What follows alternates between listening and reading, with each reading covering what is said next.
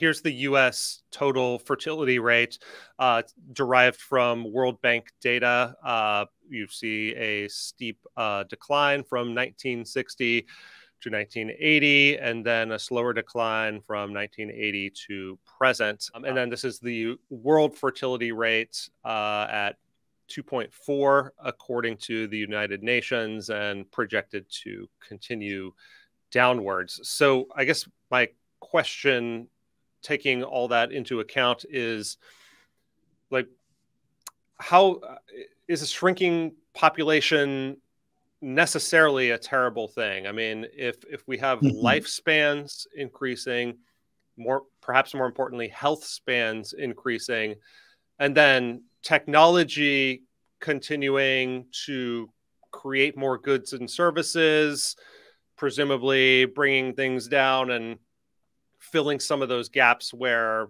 if the workforce is shrinking, can automation come in and play a role? And like, how much different, I guess, would the world look whether we have 10 billion in the year 2100 or 6 billion? Is it a terrible change in quality of life for the average American or the average global citizen? One way to think about it is this: when you retire, and so let's look over a 150-year span, even though we probably don't have to go back that far. When you retire, when you're not able to really make a lot of money later on, or when you're just tired and you want to kind of rest because you're 70, 75 years old, will you have your own children taking care of you, which is a very traditional model? It's kind of on its way out. Maybe with 6 kids, I'll be able to have that. Who knows? Will you have sort of a assisted living facility where there's staff there and they're taking care of you, and they're, cooking dinner and there's nurses to check on you if you're sick? Or will you have a little robot with AI zooming up to take care of you? Now, maybe that robot will have fewer, medical mistakes and less malpractice than human doctors and nurses. I don't buy into that techno utopia future, and I don't think most people do. I think that when we have fewer people who are young enough to do the work, it will necessarily have negative cultural effects. It will decrease trust. A lot of the studies I point out in the book show how just being around children makes people more generous with their time. This is non-parents even. Being around children makes people more generous with their time. Dealing face-to-face with humans who we know does more to build social trust, does more to improve people's moods than dealing with faceless bureaucracies with, automated processes and that kind of thing.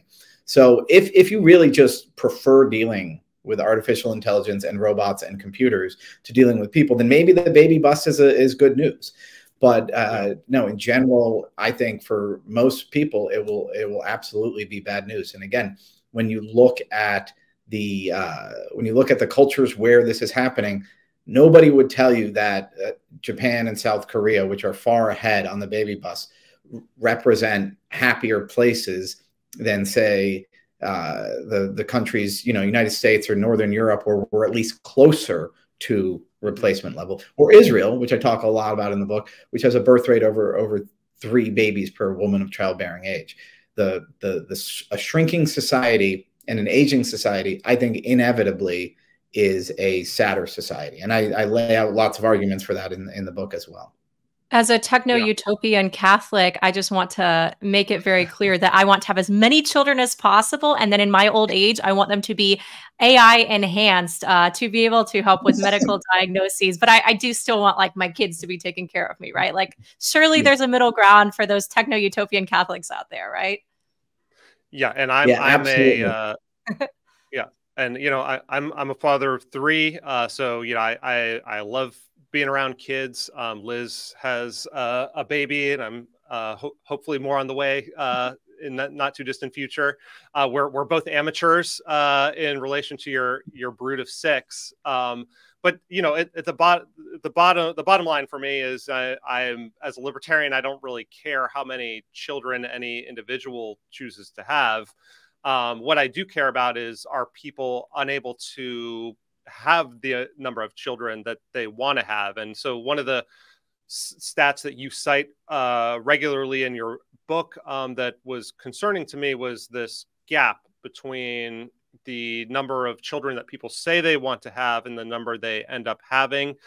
This is just one example of the polling on this question, Gallup polling over the years, showing 48% of people want 2 children. This is Americans. 25% say 3, 13% say 4 or more.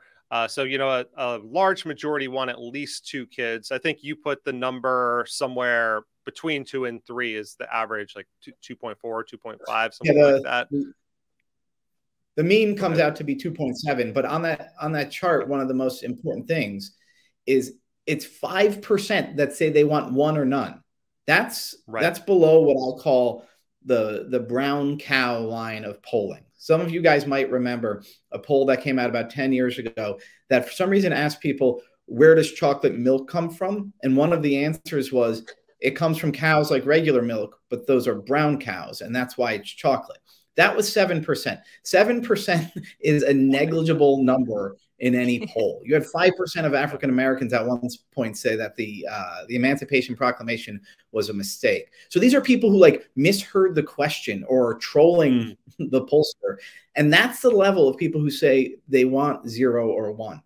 And I think they are overrepresented. I think all of those 5% of the people who meant to answer the question that way, I think they're all columnists at the Washington Post right now, because you would assume that there's a massive child free by choice, or I just want to have 1 kid by reading the main media. But that's the most shocking thing about that. Yet people are ending up increasingly with 0 or 1 children. And I think it's sad that the number of people who say they want less than 4 is falling. But again, we can bracket that question. What people want, what people choose.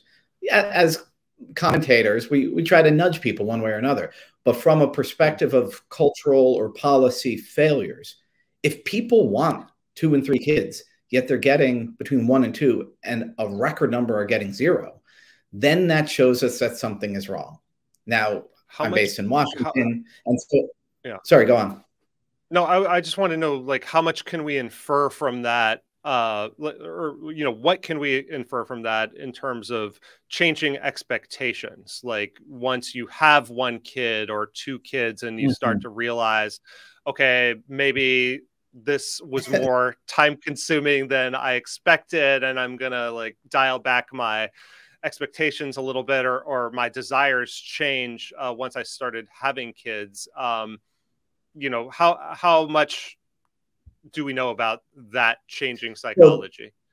The most of what I've seen, that the biggest thing that has changed is the optimism and the desire to have multiple kids and keep working full time in your current job outside of the home. That's where, after baby number 1, the expectations get dialed down. And some people will say, okay, you know what, I can only have 1 kid because I can't afford 2 daycares or something. But in fact, a larger portion say, you know what, I just don't value work as much as I did before I had the first kid. So there's definitely a recalibration of expectations, but it's mostly how much can you straddle a full-time job and being a parent. And another thing so again, for me, this reflects that there's something wrong if people want this thing and then decide that it's out of reach. So the way I phrase it is, what is the ideal family size? Well, we often fall short of our ideals. So then we have intentions that are less than our ideals on anything, right? I have an ideal house. I'm house shopping. I'm not going to get that. What do I expect or intend? That's always going to fall short of your ideals. But then what people, millennials especially, are attaining is far less than even what they intend or expect. So their intentions are a lot lower than their ideals, and what they get is a lot less than their intentions or expectations. To me, that reflects a real cultural problem. Hey, thanks for watching that clip from our new show, Just Asking Questions. You can watch another clip here or the full episode here.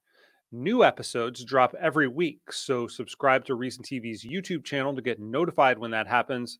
or to the Just Asking Questions podcast on Apple, Spotify, or any other podcatcher. See you next week.